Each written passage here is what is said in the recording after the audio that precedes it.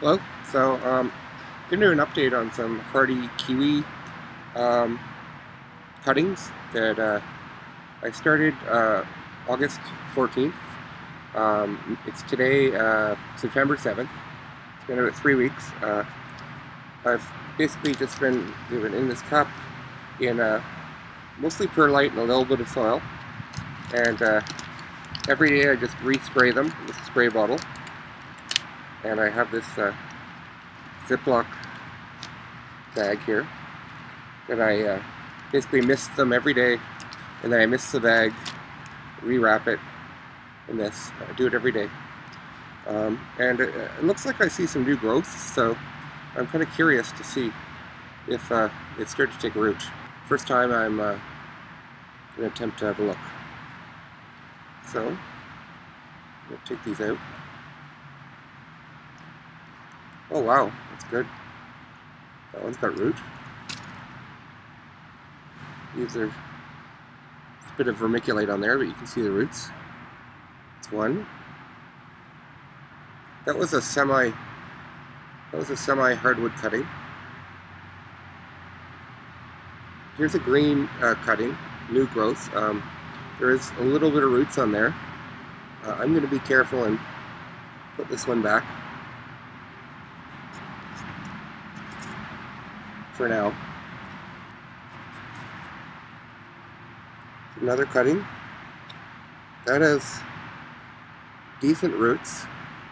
I think I'm going to leave that one back in, but that one's close, I'd say.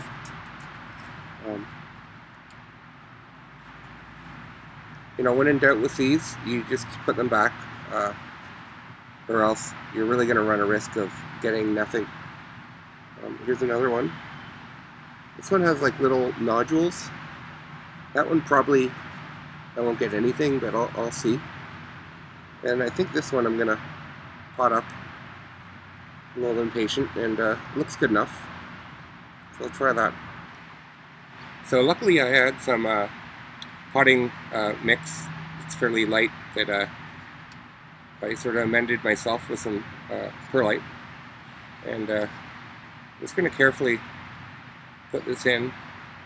I don't want to have it smothered by any means by a heavy soil. Needs a little bit of air in there too. And I'm going to have to be careful where I put this. Definitely not in direct sun for a little while.